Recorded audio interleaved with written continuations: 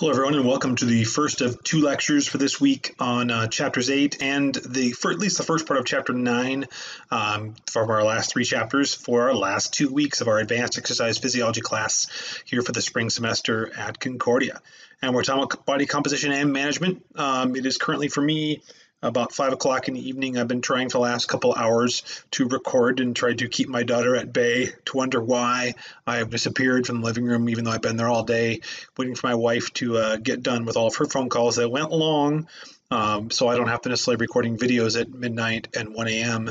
and it doesn't usually work out the way I want it to. Like all things, you have to get it done within a period of time as opposed to an exact time these days, right? You have an end time you know you got to get it done by, but at the exact time of when it's going to happen within the time frame of when something has to be done is a whole different ballgame. Hopefully the next video is my intent to get it to you before noon on Friday, before the actual class, or I should say our class time is 1 p.m. Certainly before that time frame is the goal. That said, that'll cover the parts of chapter 9. Your post for this week is really more on chapter 8 anyway. Chapter 9 would be more of the content, more going into the final week of class next week, kind of giving you just some content before you go into the final area of focus for discussion board and for our final of the 33 exams next week as well. This week is really just the discussion board post, finishing the draft of your paper, probably getting some headway on your project a little bit, although it's not due for basically a couple weeks, right? So getting some headway with that, but really focusing more on your rough draft of your paper, discussion board post, and this video, and taking a look at the other video when you can find the time between now and Friday for the start of your first discussion board post, and then Sunday for your paper. But that said, talking about body composition and weight management, I was going to say a heavy topic with no pun intended toward that. That's just ridiculous how your brain tends to go somewhere sometimes. But body composition, certainly it can be heavier, more body mass or less body mass.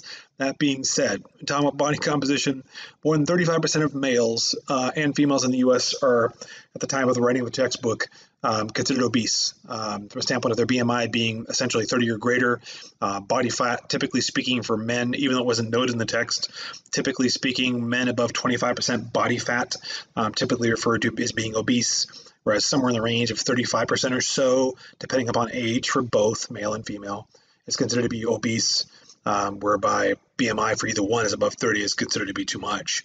Nearly 70% of Americans are categorized as being overweight, above 25 BMI, overweight in general. I think my BMI is around 28, 29 itself, so I'm like technically obese, even though I'm far from that. Certainly far from super lean like I may have once been, but we have to be looking at these numbers as a greater picture, in the context of a greater picture of what else is going on health-wise. Because one of the primary concerns, as we talk about this in a moment here, will be what obesity or being overweight can lead to, or what else might be going on in addition to what we're seeing, as opposed to by itself obesity or being overweight being an issue. By itself, if there's really nothing else going on, then there's really no reason to be concerned. It really isn't. The problem is, in all likelihood, on average, when someone is overweight or obese, there are other problems either currently or expected to be occurring in the next few years. So it's something to be paying attention to. It's not by itself the end-all be-all, although certainly from a socio-cultural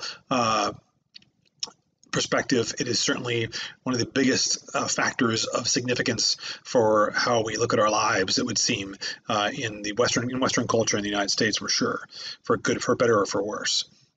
Lean body mass generally contains about 73.2% water. Although that being said, I should say water there, that's a part that's missing. But males in general tend to be about 55 to 65% of the total mass being water, and women about 45 to 65%. There's a lot of body water, right? And that being said, what doesn't contain water is the fat, right? Now, health concerns, I kind of alluded to this a moment ago, are largely due not to obesity itself, but it's links to many of the chronic health conditions that can be ensuing as a result of being overweight.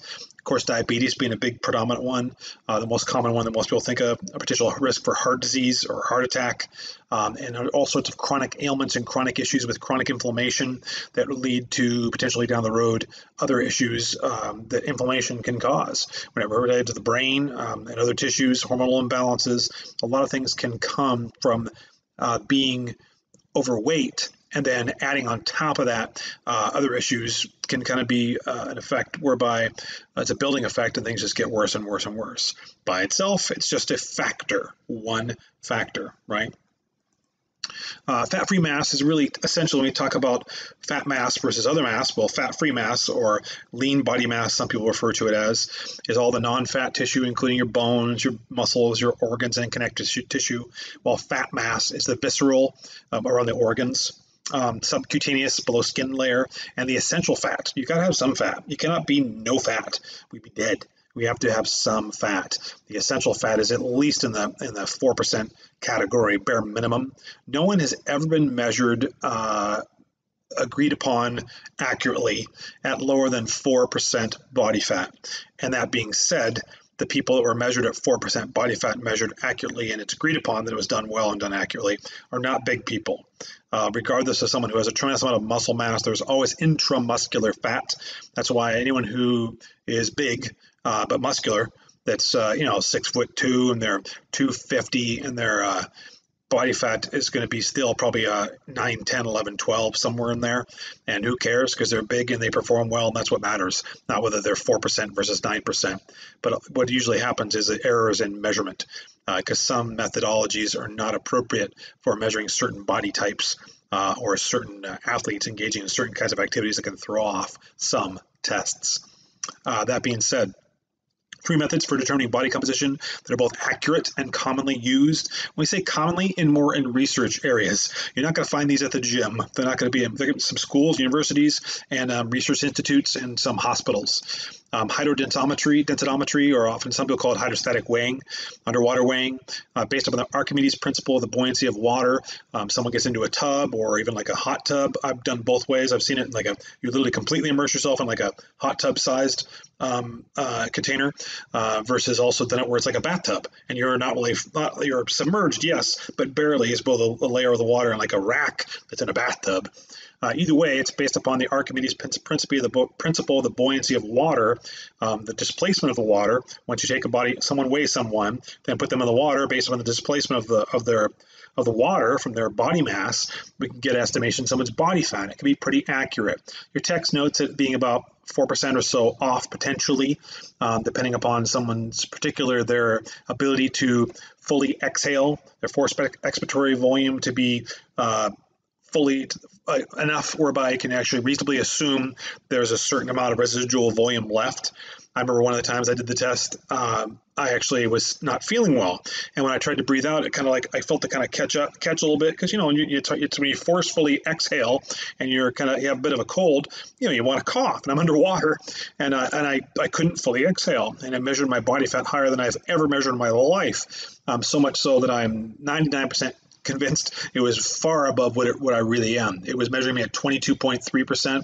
I've never in my life been that fat, body fat wise. That's neither here nor there. I just knew that it was at variance based upon my residual volume or inability to fully exhale to the point where I needed to get an accurate measurement of body fat, and that can be up to 4% inaccurate based upon also the calibration of the equipment, the person doing the testing, because it requires a lot of importance of care from the person who's doing the testing for the person being tested.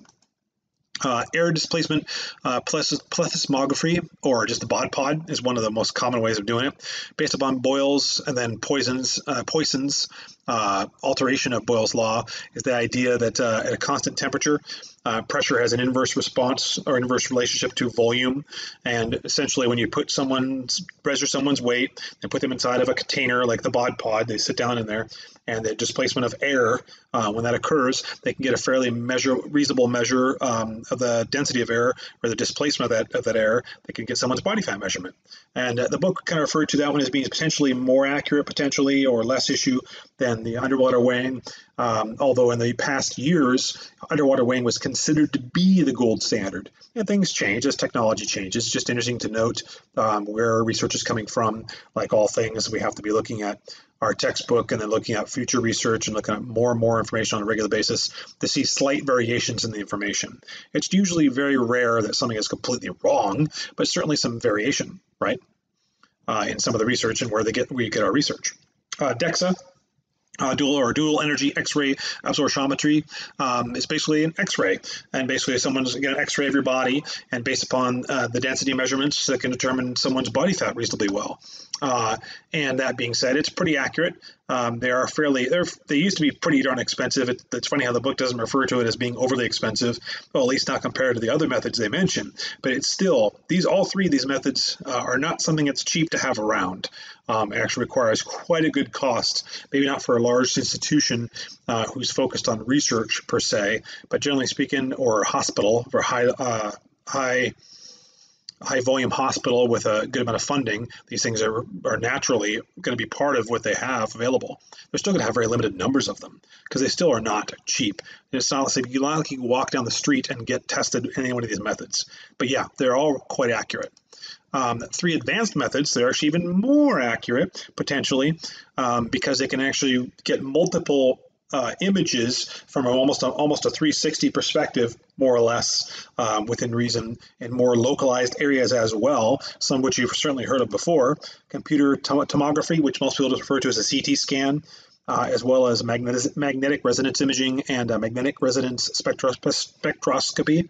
The MRI and the MRS are both using the same machine, and the CT being a different method. That being said, without going into great detail, they have a much greater ability to see more in localized areas and give us a lot more feedback for not just body fat, for a lot more going on at the tissue level and cellular level to some extent, or how it's affecting larger masses from a tissue perspective. So it's pretty impressive stuff that we can now see. And if you ever had an issue whereby you were trying to get one of these tests done, it's difficult to do because they're very expensive machines, and it costs a lot to keep them and use them, so they tend to try to only use them in situations where it's absolutely necessary, which is why you may be one of those people that's never had one, or may have had a challenge trying to get one done, even though you'd heard it was the best way to find out what's going on with you, whether it's body fat wise or something more specific tissue related. They're more expensive. They're a lot more expensive and hard to upkeep and find. That said, common use methods that are done pretty much everywhere, at least to some extent. They're certainly very easy to do. Whether they're accurate or not is a different story. The most common one in typical gym setting is typically skin fold measurement, because they can just take out little calipers, little plastic deals, and actually measure a few localized areas on your body, and based upon the measurement of skin fold measurements, can plug it into a formula and get a reasonable body fat measurement of your body fat related to the total body mass, right? Now, skin folds can be really widely variant, from like 3 to 9% off. However, you're better off doing less sites from the standpoint of variation. Basically, the statistical variance that's going to occur from you doing 12 sites or 7 sites. If you're off by a millimeter for each site that you test, then you're going to be measuring someone off between 3, 4, 5+% easily, which is why it's often recommended the Jackson-Pollock method, which is 3 sites. The men are at a diagonal fold between the nipples and the shoulder. Women are directly middle between the elbow and the shoulder. And then the men are the vertical fold on their right side, but next to belly button. Women are diagonal fold at the outside of the abdominal region there. And then both men and women are in the middle of their thigh between their knee and their hip. Okay. And that said, that's the most common way it's done. It can be variable, tremendously variable, and those tests in particular, and many of the tests are thrown off to some extent. There's variance, and understandably, there's more variance for anyone who's a larger mass. When someone has more body size, whether we're talking muscle or fat, there's going to be higher probability of some variance because there's more tissue to see through and more possibilities of variation in measurement in that regard. While the certain equipment here is obviously much more accurate, there are going to still be some variance in people of different sizes and body compositions, right? That being said, skin fold measurements really are not accurate at all for doing something like bodybuilder measurements, or for people who are overweight from a standpoint, or tremendously overweight, because it's hard to measure accurately. The assumption's made that 50% of the fat is subcutaneous right here, 50% of it's down below, more visceral. Whereas if you measure someone who is striated, like a bodybuilder, or someone who's just extremely lean, so they don't have much fat at the skin layer, they still have intramuscular fat. So it'll give an abnormally low body fat measurement for people who are pretty lean in many situations, or people who have a lot of body mass, but they're well striated or striated, whereby they don't have much much water at their skin layer. It'll give an inaccurate measurement and give them abnormally low body fat. Whereas likewise, an overweight person, a lot of times you'll be giving someone a much higher number than they really are, because there's so much more water storage there. There's so much more fat at the skin layer. They're actually grabbing so much you can't tell, am I grabbing skin, am I grabbing fat, am I grabbing water, what's going on?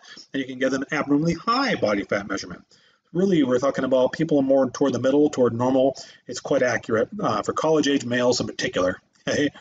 But it's one measurement, and like all measurements, one thing has to be taken into account is when you retest. When you retest initially, you do a test, then you do a test again, and possibly even again, making sure back to back to back that you are accurate, all in the same session, so to speak. If you're accurate in terms of the same number response every time, that's what we want to see. Whether that's the exact accurate measurement of someone's body fat, we want to see that from that number of 15.3 or 19.2 or whatever. We come back and do this again, really probably 4 to 12 weeks.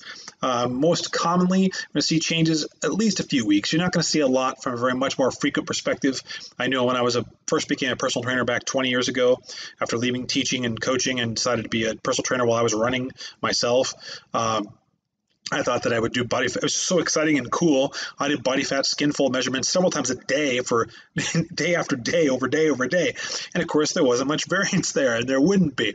But that was one of my reminders of like, you're just not going to see variance. It was my way of learning that. And it was only me messing around working with just myself. If I was doing that to someone else who was in a clinical setting or a patient or a client, that would be a lot of stress on someone to be measuring them every single day. First of all, expectant for results, which are not going to happen, and also more overly aware of body water changes that can throw things off, or differences in storage sites from a standpoint of a stressful day with more inflammation. They can actually create issues.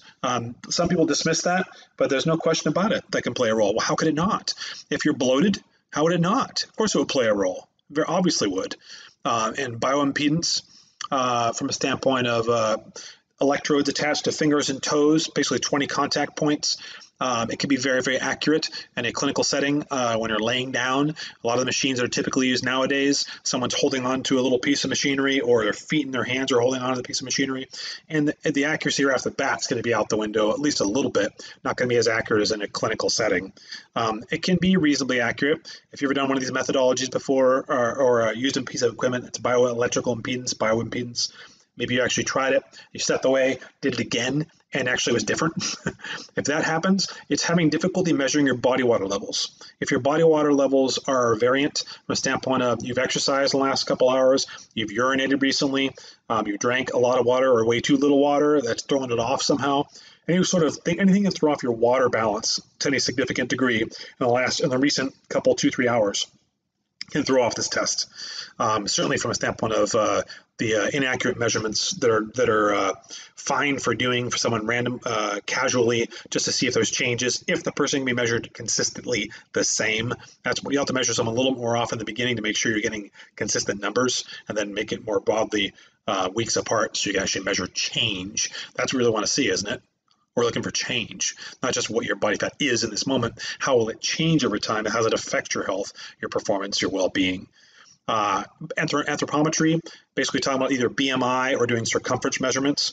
BMI is the most common standard probably used for measuring someone's body composition or concerns with body composition, saying if your BMI is above a certain point or whatnot, and it's referring to height and weight, right? Your relationship of height to weight. It does not take into account bone mass, bone size. Some people actually have much larger bone mass. I've always had a larger bone mass. One of the challenges for me in being a distance/middle distance running as an athlete was that I was a bigger person for my weight. From a standpoint of not height-wise, but body mass-wise. I was always looking broader, and that was a challenge as you start moving toward higher and higher levels of performance. At lower levels, it's not a big deal, but the higher you go up, the more certain genetic variances can play a great role with something like that. I wasn't going to lose bone. I guess I could try to do that and create great health risk, and who knows what bad things might happen with that, but try to reduce bone down, right? There are certain limitations there. Probably the most accurate for measuring someone's immediate concerns are doing waist size waist circumference, and when their waist to hip ratio exceeds 1, so when the waist is as big as the hips or bigger than the hips, and the waist, generally speaking, we often refer to waist in terms of regular fitness type measurement, health measurement is often more like belly button. Okay, some people refer to the waist as the largest part of the waist or the hips the largest part of the hips, but then it moves because as your body changes, you got a different point, which is not horribly wrong, but probably keeping the same exact location, maybe a better way to go. So you have the exact same spot. So we did the belly button is for the waist, and the hip was always 1 hand breadth right below your belly button. Same exact location. And if you ever have someone whose waist is bigger than their hips, that's a significant concern. Obesity is definitely an issue. Certainly overweight, potentially obese, and health issues and concern with all the visceral, with the all the fat in the midsection is equated to a lot of chronic inflammation and chronic health issues, is having a lot of waist body fat in particular, okay, or increased waist size relative to the hips, okay, probably the most significant factor. But of course, down the road, probably more important than where the exact weight, someone's body mass, is probably actually measuring different body circumference measurements. The book actually has a whole table for you for where you measure like each location, whether you walk talking about the arm, talking about the shoulders, talking about the chest, talking about the belly, the waist, the belly, the thighs, and whatnot. But actually doing that on a regular basis, probably one of the best things to do to measure changes in someone from a more broad perspective, rather than just doing a simple body fat test, even though they can be accurate. Some of the more accurate methods we just mentioned, having more broad-based recognition of what's going on in the whole body is always a good thing. And getting more measurements, if you have the time and the ability to do so, is a good thing. There's always a limitation of time to be able to do, and sometimes resources, right, to do all the testing. Now, weight management. The problem with changing weight and body fat, and maybe you will recall from your notes, those of you who had me in XPhys will actually recognize some of this information. It's very similar, and it was pretty consistent with what the Irvine text was actually referring to here as well. But it didn't mention this specifically. I thought it's worth noting, though. The problem with changing weight and changing body fat is your body. Research shows for research that's been performed for several months, and actually having some people measured for only 2 or 3 months for changes, and then 4 to 6 months, and then past 6 months.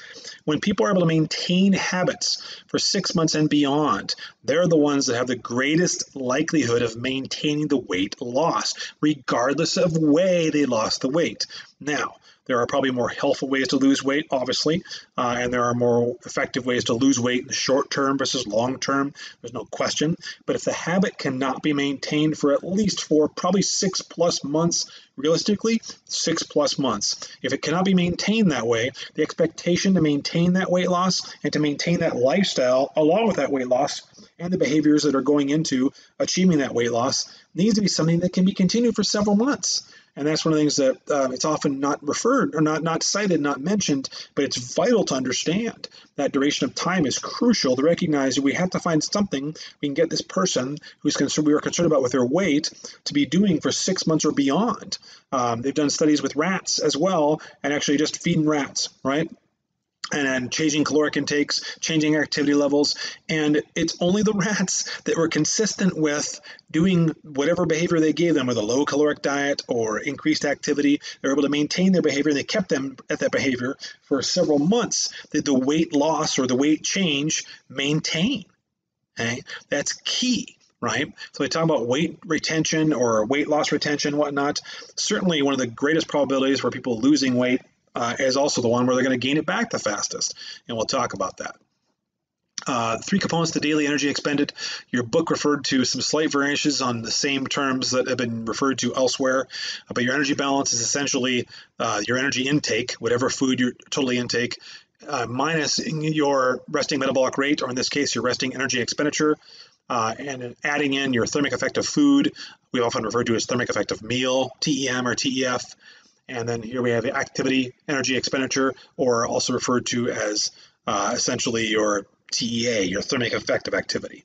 Same thing. So I kind of tried to show these are the same thing. If you recall from your ex-phys class, depending on what textbook you cite, they have slightly different names and the same concepts. But essentially, your resting metabolic rate is expected to be 60 to 75% of your overall metabolism. Okay, so essentially, what goes into your metabolic activity at rest is part of what you've been doing for the past however long. Now, we just mentioned that it's 4 to 6 months to truly make a significant change, guess what that change is? To truly see a significant change, we have a new resting metabolic rate where your body seems to recognize this is really you and doesn't fight to change you. It's like having your AC unit constantly trying to change and alter the temperature because it's set at a certain point. You don't change the set point until someone's been going at all these activities for long enough, these behaviors for long enough. So we have to maintain the behaviors for at least 4 to 6 months, probably 6. Okay. If you want to see a big change in your resting metabolic rate or your resting energy expenditure, expect 6 months to see a big change. Okay. Is it possible to see it sooner than that? Absolutely. But it's more realistic to expect it after about 6 months. That's when the biggest changes we expect to be seeing. Okay. Or are the ones we expect to be seeing the most. And of course, it's more likely to be continued for long term. The thermic effect of food or thermic effect of a meal is about 10% of the variance as far as metabolic change in you in terms of what you're eating, how it affects you digestion wise, motility wise, the food you take in, whether it's spicy or not spicy, high calorie, low calorie, all those things can vary up to 10%. So you can clearly see your resting metabolic rate plays a greater role than the thermic effect of food. Okay, as well, also playing a bigger role, not surprising at all, it's not mentioned enough, than the thermic effect of food is the thermic effect of activity, which can be varying your daily metabolic changes up to 15 to 30%. Now, that being the case, if it can be up to 15 to 30%, and you add that into the fact you're doing something that's changing you 15 to 30% on a daily basis for 6 months, guess what you're going to have within 6 months? Probably going to have a significantly different resting metabolic rate, and then we keep up with this activity, you can see monumental differences coming, which is interesting because if you're thinking about what I'm about to be talking about here in a moment here, the most common cited idea with weight management is that just exercise alone doesn't work. Like, you mean, are people continuing to do it? How often are they doing it? How much intensity are they doing it? What's their intensity when they're doing it? What duration are they doing it? I never like that equation because it often refers to the idea people are not doing the right activity. They're not doing it for long enough. They're not doing it frequently enough. They're not finding things they can enjoy so they can actually be likely to stick with it.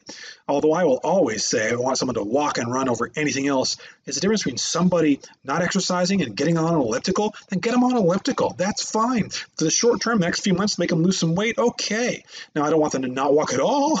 We're going to lose the ability to get the benefit from compressive forces for bone density, and you're going to have bone mineral loss from being on an elliptical all the time or a bike only. That's why I really I have a hard time with people getting right now, as we're dealing with COVID, people getting getting a bike or an elliptical. That's their thing now. I want you to at least have a treadmill, or at least I want to know that in addition to your bike and your elliptical, you're getting out there and actually walking or jogging to some extent, because it's broader than just the activity itself. What's the activity comprised of that plays a role, and that's one of the complexities that makes it difficult to really measure the effectiveness of exercise. If we're talking about very generalized exercise at moderate intensity, 3 days a week, 20, 30 minutes a day, yeah, you're not going to get much benefit. We'll talk about that in a second. You got to do more than that, okay? And that's overwhelming to some people, and that's fine. And there are people who will lose weight and keep it off from just changing their caloric intake and changing their lifestyle. But the reality is, if they want to actually change their metabolism, the only thing, as we can see by looking at these numbers right here, is going to dramatically change the metabolism, so your metabolism is working for you, is a change in activity.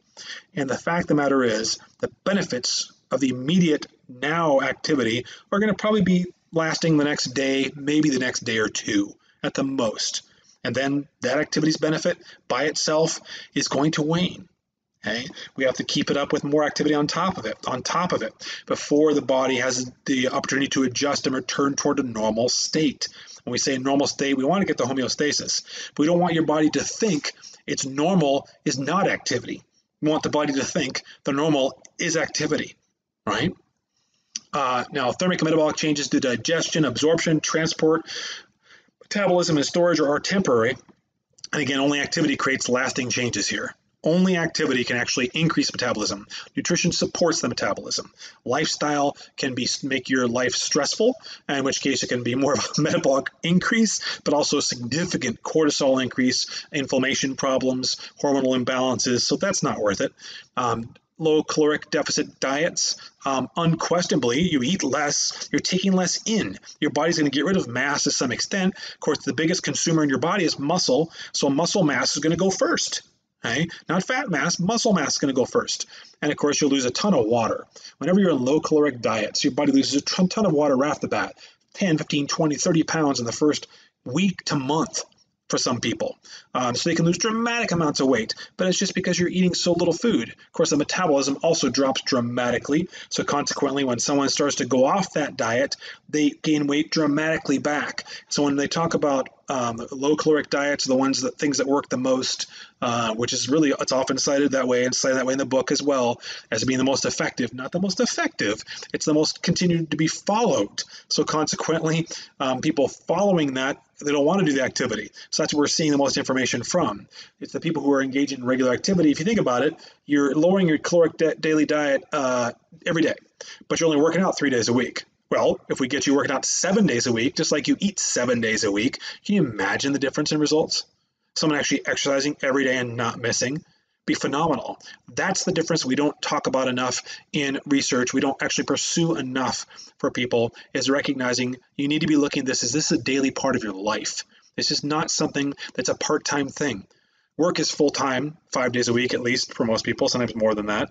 Eating is every day, sleeping is every day, your life is every day. But exercise is only 3 days per week. It doesn't make any sense. It should be every single day. Maybe have a day off. Really shouldn't be options. We got to start giving people less options. Okay? That's my professional opinion on that matter. Concerns with chronic overweight, obesity issues. Genetics definitely play a role. Your book referred to the FTO gene, potentially the concern there with the FTO gene and how it relates to a leptin response. And we'll get to leptin here in a second. And of course, with more people when they have this gene, as they lose weight, and in general, when people lose significant amounts of weight, your body fights back. Your body's fighting back. If weight loss is higher and higher at higher levels in short periods, the body, you get hungrier and hungrier and hungrier. And so then they try to find ways of making you smell something. Like they have gimmicky things like you smell something that stinks. So when you start to get hungry, so you think of that stinky thing, so you won't eat that. That's not going to last long term. It can work in the short term, but you got to find something that someone can stick to, right? Certainly, though, the more weight you lose, the more hungry you get. This is not surprising. You go have a really high intensity workout, you are really hungry after that. Your body's reminding you just lost a lot. We got to gain that thing back. Your body assumes that where you are now is where you're supposed to be in order to trick the body into, and I mean this in a good way, it's a nice trick. Your body doesn't know it's a nice trick, it thinks it's a bad trick, but it's a nice trick. To trick the body into not thinking you're doing anything dramatic is to slowly do it. That's why rather than going crazy for a couple, 2 days a week, or doing dramatically reduced caloric diet, you reduce it a little bit over time. You do a little bit more activity over time, and you keep increasing it. And it has always been my contention, and everything I've ever seen for those small amounts of research that actually where people have done this, where you continue to increase progressive overload, right? Progressively getting better with your diet, progressively getting better with your exercise, progressively getting more sleep. Everything should be improving over time. You don't try to stay at the same thing on a regular basis. And it's, first of all, people don't like that. No one likes that. I'm one of the very few people who can actually eat probably brown rice, chicken, and broccoli 3 days, 3 meals out of the day, and I'd be just fine, and I wouldn't care a whole lot. Now, because of the diversity of the nutrients you need to be getting in different foods, that's probably not the most ideal. From a carb protein fat relationship, I can probably make that break down to be a pretty nice relationship there. Obviously, caloric needs, not just caloric needs, but nutrient needs are varied enough. We need more than that, but I could do that. Most people can't do that, and it creates issues for themselves, and they fall off their diets, they fall off their programming. We have to find appropriate variation, coming back to the same principles you see with exercise when we talk about weight loss and weight change. That said, yes, genetics absolutely play a role, and there's some people that are being much more genetically predisposed to having a difficult time losing weight, and that just simply means they need more support. What's not noted here, which is perfectly understandable, we're talking about physiology only here, but is a standpoint of, when we're talking about behavioral change, there needs to be behavioral support. People need to be around people, which is one of the reasons why so many of those group diet things work. When someone goes to Jenny Craig or anything like it, Weight Watchers, things like that, and they have a support group, people to talk about problems, talk about concerns, people who need to lose a lot of weight, who are obese, significantly obese, morbidly obese, they need to be getting regular help and regular support, not just on a changed diet. That's first of all, that's not enough. Doesn't change the metabolism, but let alone exercise and diet. They need behavioral support too. And support in dealing with the fact this is not their lives anymore. It's very different than it once was. That's one of the hardest things to note, to take into account, and that's what's not often noted except from more psychology perspectives, which is why we have to look at it from a psychological and a physiological perspective. There's no such thing as a naturally high metabolism. It doesn't exist.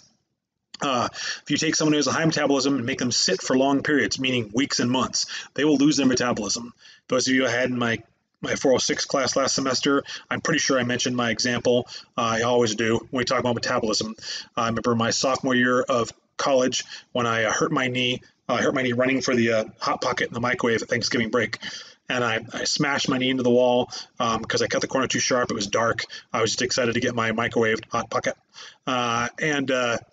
I ran my knee into the wall, and I basically didn't know at the time. It shook the house. My parents thought something hit the house. I was like, yeah, I hit the house. And my knee blew up the next day, basically broke the bursa fluid sac in my right knee. And basically my knee filled with fluid, of course, and I had this big bloated knee for a good couple months. So from Thanksgiving to the end of January, a little over 2 months, just about 2 months, almost right on. I didn't run. I lifted weights every day. I walked across campus every single day except for Christmas break. But I was active, much more active than the average person was. I went from 172 pounds to 194 pounds. I gained 22 pounds, eating the same way, still very active, just losing the metabolic activity I was regularly getting. I don't think you're going to be able to tell me that most people aren't most dramatically hurt by a lack of activity more than anything else as to why they're obese, why they are diabetic, not type 1, type 2, a lack of activity. Okay, is the biggest impact. Nutrition is clearly important. What we eat is vital. But that being said, lack of activity is the greatest concern to raise the metabolism or to lower it.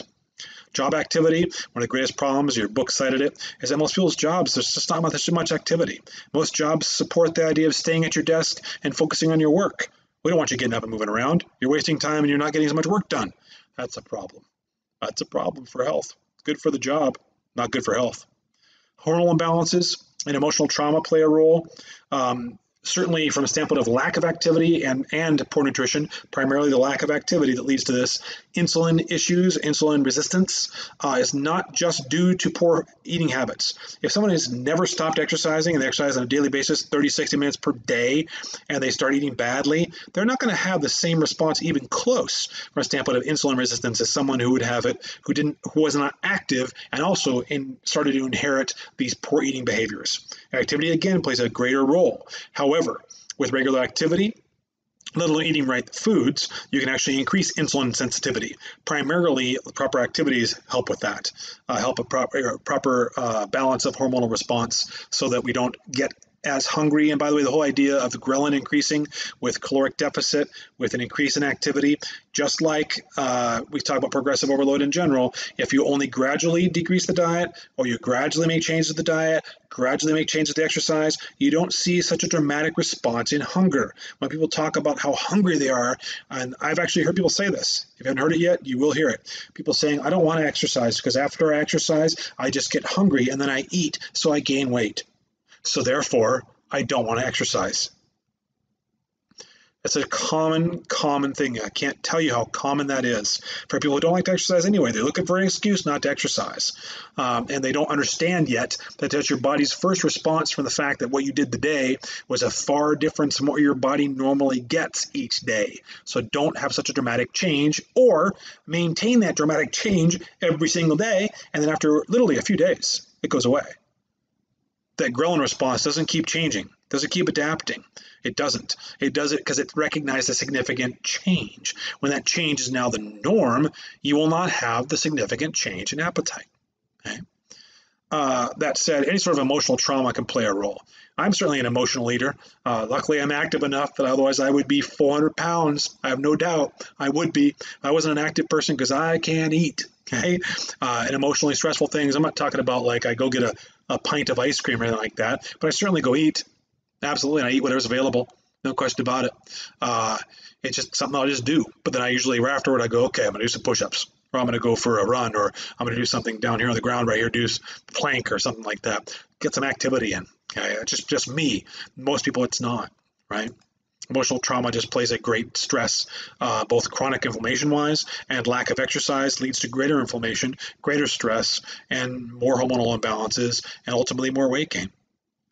Environmental habits and such as cultural habits are significant. We don't take into account what people eat as part of their culture sometimes. Some food choices that are part of normal culture are not good choices for maintaining healthy weights, which means either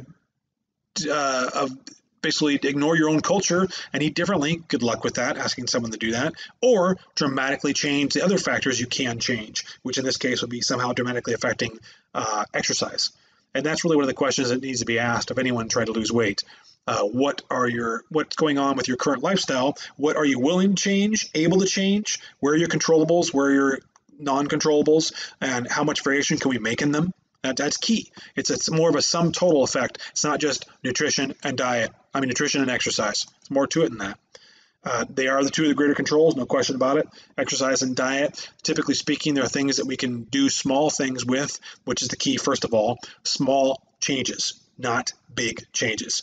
And we talked about in the past, not changing progressive overload wise in a given week, or a given one session to the next, or a given week to the next, for anywhere between 1 to 10% increase in intensity or decrease in rest, something that changes the progression of what you're doing, right? And a standpoint that giving yourself a little bit more so you can improve from it. The same should be done with the diet. Small 1% change diet today. Not changing everything. You normally eat a large potato and a big piece of steak. Don't now go have a mini potato and a small piece of chicken. Don't dramatically change like that. How about either less steak or maybe a small change in that? We've got to make something small. For those people who have difficulty, there are people who absolutely, from a lifestyle factor change, will say to you, well, I'll make the change. I haven't done it yet, but I'm ready to make that change. And they will. And some won't. I've got to be prepared for that. So that lifestyle interventions, and the book refers to nutrition, physical activity, behavioral strategies. Lifestyle interventions largely do not work. It depends on the length of time which they're pursued and who's helping support in pursuit and what specifically is being done with nutrition, physical activity, behavioral strategies. We really shouldn't just lump these all together like that. There is so much variance here. It's not fair to make to make the assumption, or to make the assertion, I should say, that they don't work or not typically effective. Well, it depends on which ones you're talking about, for who we're talking about, and what situation. It's very situational. Reduced food intake, again, will lower your metabolic effect. The very, very low caloric deficit diet, of course, you'll be taking in less. You'll lose more. You'll also dramatically lower your metabolic rate. And the text noted research saying that that ultimately, over the course of a long period of time, that although the metabolism is lowered, the weight gain that comes back from people who have gone on deficit diets and kind of crash dieted and then gone back and eaten normally, they still will lose more over a year-long period than a person on a moderate deficit diet. I'm going to argue that's going to be highly questionable where the research is coming from. The standpoint of, not the research is not wrong, but is it over a large enough population? Are we talking about what kind of diet? What are they eating in the diet? There's much more perspective there's a much greater, broader perspective we need to have with the content of what we're looking at here. Okay. Now, key for you to know, leptin secreted from adipocytes, your fat cells. The more fat cells you have, the more leptin you typically have, which inhibits hunger to limit fat storage. The problem is when you have excess fat, that blocks leptin from reaching the hypothalamus. So if you have too much fat, even though you think you have a little more fat, more leptin response, actually trying to tell you to not eat so much, okay? Problem is to limit ghrelin, right? The problem is that you get excess fat blocking leptin, so ghrelin keeps increasing, but leptin can't reach the hypothalamus, so you keep eating, okay? And that's what's one of the downsides of when you get past a certain point, and that's why we often talk about BMI, waist circumference, somewhere in there, in that idea, we find the point where leptin ceases to be beneficial to us because we have such high fat intake, or high fat internally. Adiponectin is also secreted from the adipocytes, and it increases insulin sensitivity, which is a good thing. And it's part of fat and fatty acid oxidation in muscle. The problem is it can suppress systemic inflammation. The good thing is it can suppress systemic inflammation, but as you get high fat mass, it simply decreases. So there comes a point where there's healthy fat and there's just too much fat, and we don't get adiponectin anymore. So there's some hormonal issues at play as well. Adipocytes also secrete cytokines, which signal the immune system to secrete like TNFA, tumor necrosis alpha, and interleukin 6. We talked about this with the immune system a little bit. And they contribute to low-grade state of inflammation and greater potential for chronic disease if that is gone unchecked by having excessive number of adipocytes, not normal body fat. The higher it goes, the more potential inflammation we get, right? All right, so we have then our discussion board for this week on weight loss, on trying to manage obesity, trying to determine proper strategies, hopefully giving you some ideas here. I want you to look at the text as well. I want you to be looking for deeper research as well to expand upon what we talked about here or give greater depth in some areas. And then obviously you can't talk about all of it. And then your paper again is due on Sunday on the 19th, preferably earlier. Then I can actually send it to the person, your classmate, who I'll be emailing you, so you'll know which classmate's going to be reviewing your paper here soon enough. Okay, and what I'll simply do is email both of you saying, Skylar, Bailey is going to review your paper. This is going to be random, so I don't know whose paper is going to be, who's going to be reviewing who. And I'll mail you both. And so when your paper, you email back that same email when you get your paper, and that way the person who's reviewing it will get it. You're going to have two emails, right? You're going to have my email to you and the person who's going to be reviewing your paper, and my email to you and the person whose paper you're going to review. Okay, so you get two different emails. So you got to keep, there are going to be two different things coming at you in that respect. Okay, the challenge of what I would normally do in a classroom, if we had our lab in class, we'd all have the papers right there and hand it to you. We do this in class. Unfortunately, I don't have that format available. And this is going to be vitally important for you helping each other to write better papers. You're not going to be graded on how much you correct, but I want you to hash the papers. Okay, because I want you to really help each other to be able to write better papers. That's kind of the intent. And I'll give you, of course, the APA format sample to be looking at so you know what you're looking at. Plus, you're going to be breaking down what makes sense to you in terms of the content and the breakdown as well. Okay, that being said, have a good rest of your week, of course, and I'll talk to you again with our next video by Friday at some point, and we're coming to the end. Okay, hope things are going well for you. Email me, let me know again if you need anything. Don't hesitate, okay? Take care of yourselves. We'll talk to you again soon.